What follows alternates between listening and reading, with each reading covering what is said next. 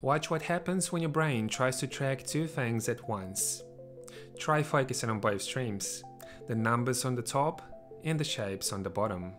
Most people can't hold on to both at the same time, and there's a reason for that. Your working memory has a limited bandwidth. When two inputs compete for the same neural circuit, your brain has to drop one to process the other.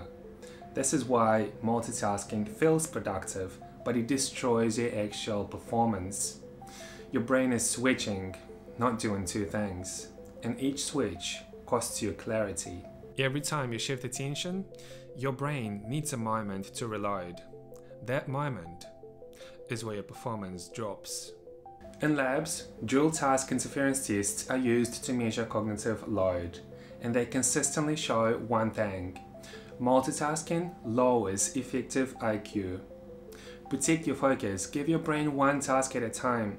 That's how you increase cognitive load, not by doing more, but by doing cleaner.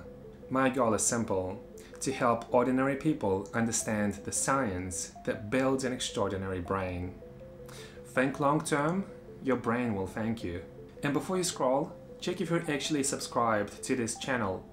Most people don't realize they aren't, and it helps me keep bringing you real brain science without the noise.